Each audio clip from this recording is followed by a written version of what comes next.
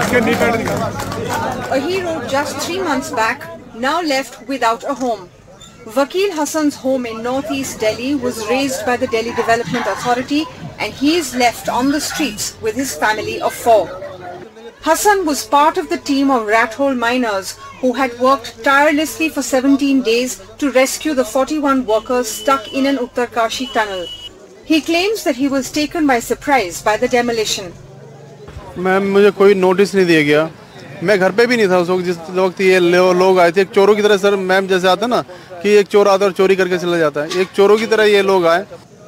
Back in November, after the Uttarakhand rescue, Vakeel was getting non-stop calls from politicians, officers to local leaders for a photo shoot.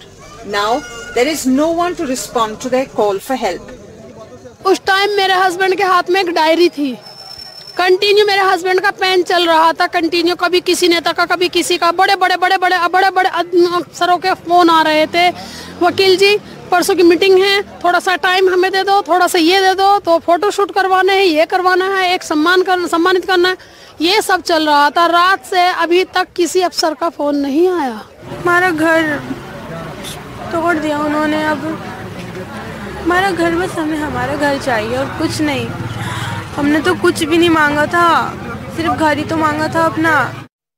The Delhi Development Authority though said that the structures were illegal and that prior notice was given to the residents. They claimed that they were unaware that Vakeel Hasan lived there and claimed they had offered alternate measures to the family, which they refused.